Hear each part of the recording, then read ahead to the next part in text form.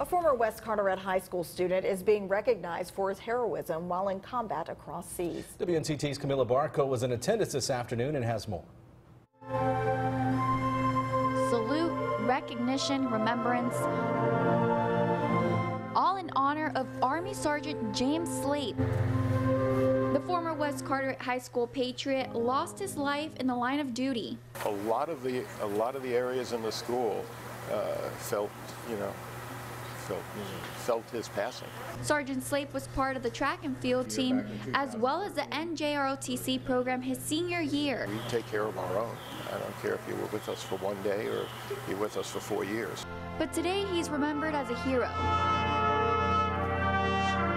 In the patio area lies the Patriot Memorial Garden, dedicated to the sacrifices West Carteret patriots who served in the United States Armed Forces. I can't imagine it. That's what's hard for me. It's hard for me to see what they've lost.